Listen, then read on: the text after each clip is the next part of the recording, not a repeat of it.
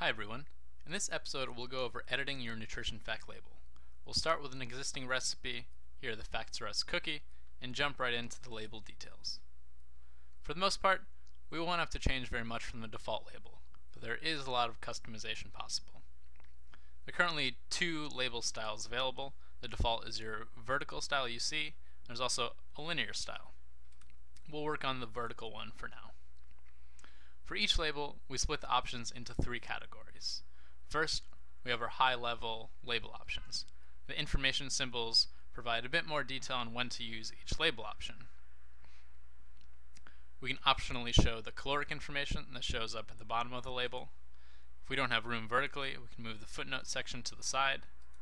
We can also shorten the footnote section if our label doesn't have enough space for it. Lastly, there are a couple aesthetic things like changing the width of the label and also changing the color. We can change this to light gray, and that'll update the label. You probably don't want to do something like changing it to red, because that makes it hard to read, and you want to make sure your nutrition fact label is clear and easy for your customer to follow. There are also a number of nutrients we can add to our label optionally.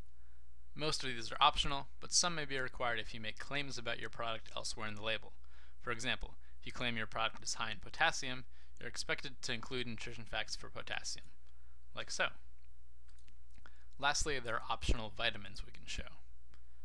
These, again, are all optional unless they're added as a supplement or if a claim is made about them.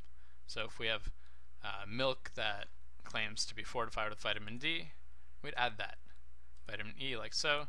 We can also toggle all of them at once, and they all get added at once. And that's pretty much it for editing a label. Currently, these label style options aren't saved, so if you go back to your recipe and view the label again, it'll be back to the default settings. If you think saving the style options would be a useful feature, let us know and we can incorporate it. Your feedback is always appreciated. If you're thirsting for more information, check out our frequently asked questions, watch the other videos, or email us at info@factsr.us. Thanks.